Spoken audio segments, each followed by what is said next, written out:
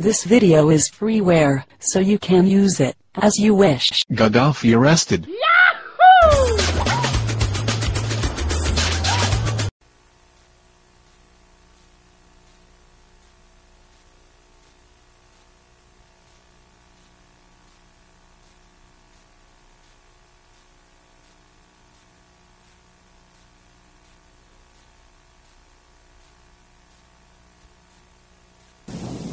Good day. I'm Colonel Jerry Morlock, the Director of the Combat Studies Institute.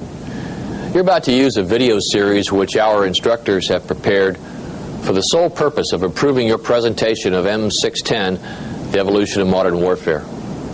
We've taken care to make the course that you teach as similar to the one taught at Fort Leavenworth as possible, and choose to add these tapes to your libraries in order to give you every advantage as you prepare to teach this new course.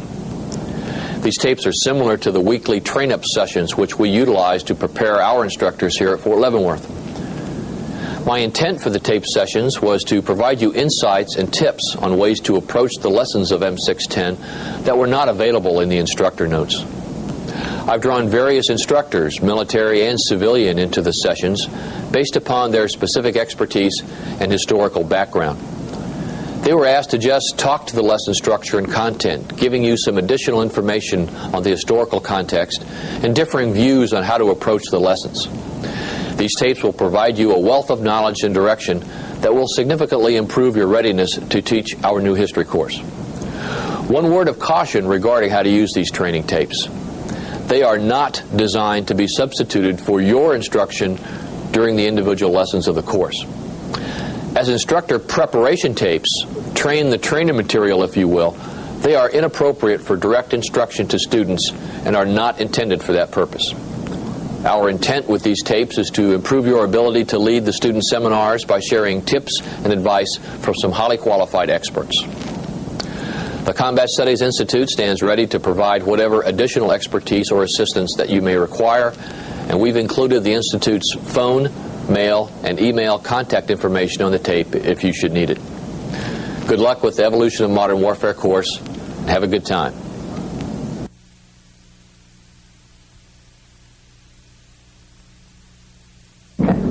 Hello, and welcome to Fort Leavenworth.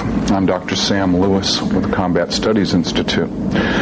I'd like to introduce you to Dr. George Gavich, lesson author today. Our purpose today is to talk to you informally about how to approach our lesson in MS 610 on the Arab-Israeli War. George? Before I begin, I'd like to introduce my colleagues. Go ahead. I'm Lieutenant Colonel Sylvia Pierce, a Latin America specialist. I'm Lieutenant Colonel Walt Krechik, and I am a Middle East specialist. Let me begin by first giving you an idea of the format that we'll be using for today's presentation. If you look at the board, we'll be looking at first the methodology, the different ways that you can teach this lesson, get the most out of the time that you have.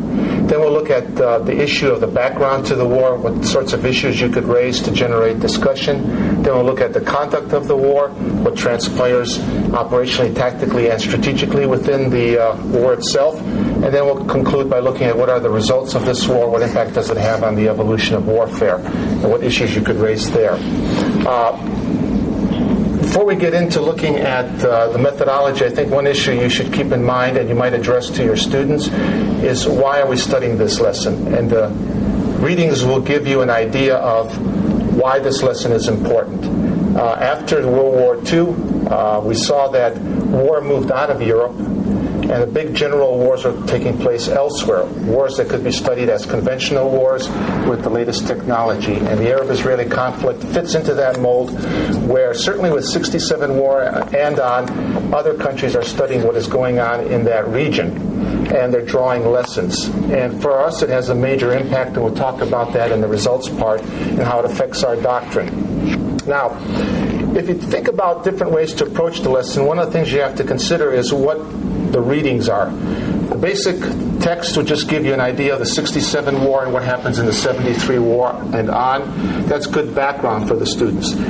This LP was written with the idea that you could look at the interaction of strategic, operational, and tactical dimensions, spheres of war, and how they interact in preparing for war, the conduct of war, and its fallout. One thing that you might consider to give yourself some time and get the students involved is, rather than have everyone read the entire LP, is to have students do small briefings. Because you're out there in the field and there's a lot of interest and concern with tactics and operations, one consideration that you might have is to look at two battles that are covered in this LP. One is the 8th of October counterattack by the Israelis. Assign that to a student, have the rest not read that section, and it covers basically the pages 39 to 53. Have the student give a briefing on what transpires during this battle and what's significant for the war. Another battle that you could look at is Chinese Farm. Chinese Farm takes place toward the latter part of the war, and have another student look at those same kinds of issues that you do in a battle analysis format. If you look at the battle analysis format and the importance of each of these battles, you might consider the 8th of October is the last serious attempt by the Israelis to stop the crossing of the Egyptians. And as you look at what transpires during this battle, ask the students to look at what is the strategic setting, and what part of the war is this taking place, and what's the overall strategic environment. Ask the student to look at what are the opposing plans, what are the opposing objectives of each side. Then look at how the tactical events unfold, and what are some of the problems that transpire on the battlefield when the Israelis try to counterattack against the Egyptians. You could ask your students certain kinds of issues, and we'll talk about in the latter part of today's presentation, that are specific to this battle. Do the same thing for the Chinese Farm battle. Ask those same kinds of issues for the student, and that'll take some time. It'll get the student involved in doing a presentation, probably get some insights from them, and then the students can react to their presentation. George, you mentioned the battle analysis methodology. Do you have an example of what that would be like? What kinds of questions, just in case the folks out there don't have anything to go by? Okay, you could begin by raising the issue, what is the strategic setting? What is going on in the larger context of the war? What kinds of battles have transpired? What are the objectives of the war until that point, and how much have they been met on the battlefield? And then look at where each side is on the battlefield in terms of tactical and operational situation. Then you ask the question, well, what are the objectives and plans that each side has for conducting the next day's operation? And that'll be for the 8th of October. You would ask questions like, what are the tactical objectives? How are they fitting into the larger operational objectives? And how might they meet the strategic objectives? And ask yourself the question, are these plans the best possible? What are some other options that could have been done? What are the goals? Are the goals attainable? Does each side have a clear picture of what's going on? Those are some of the issues you can raise as we look at the plans unfolding and objectives for the next day. Then look at the actual conduct of the battle. How does the engagement start out? What are the changes that start taking place in plans? Because as we know, plans usually undergo change with the first shot. Look at those reactions each side is making to what the other side is doing. And then focus on what you think are the key tactical events of that day or several days, if it's a battle that lasts several days. And evaluate how well were those tactical events conducted by each side. Look at issues of command, look at issues of training, look at issues of doctrine. Did they help each side or did they hinder each side? Each side is going in with a particular doctrine, a particular style of leadership, a particular way of approaching the war. Then after you look at the entire battle, see where it ends up. Where are the sides at? Did they meet their objectives? And what impact does it have on subsequent battles? Or if it's toward the end of the war, how does it help end the war? Those are some of the kinds of issues that you could address when you look at a battle. And if you want, we can send or include as part of the packet an overall format that we have developed at CSI that deals with a very detailed approach. And there are tons of questions there, but you wouldn't answer every one of them because some pertain, some don't. So we could do that. Thank you. Any other I think that about methodology? I think that the approach that George laid out is a very standard one, and from someone who's had to follow this methodology myself, it's very easy to learn. I think that one of the keys that we're trying to get into, though, is the historical legacy that the 73 war is going to bring for the future, and therefore there is also a connection to the past. One of the things that's important is to examine the leadership, both at the strategic and operational level initially, and how the 1967 war affected their decision making. Part of what George will get into in a little more detail will be how the war is going to unfold. I think it's important for us to realize that some of the experience, judgments that commanders make are a direct reflection upon past events, and I think that that's a key point that you may want to bring out with your students. One of the thoughts that you might entertain is trying to connect this lesson to things that you've done in the past with this course.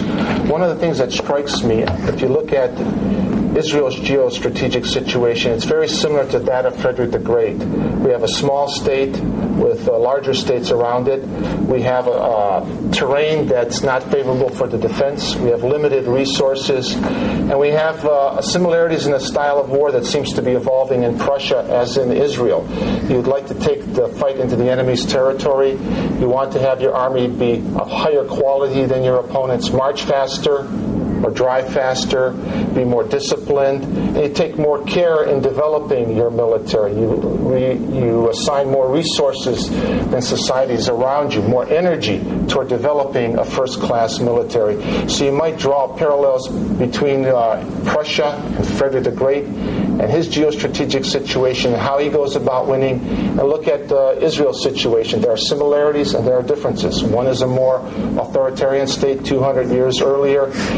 Israel is more a democracy with dependence on reserves, citizen soldiers fighting. You don't see that in Prussia under Frederick the Great. But there are certain similarities, and they'll see that there are things that can be drawn from the past, and you can understand why Israel has been infatuated with studying German military history. That's a very sophisticated idea.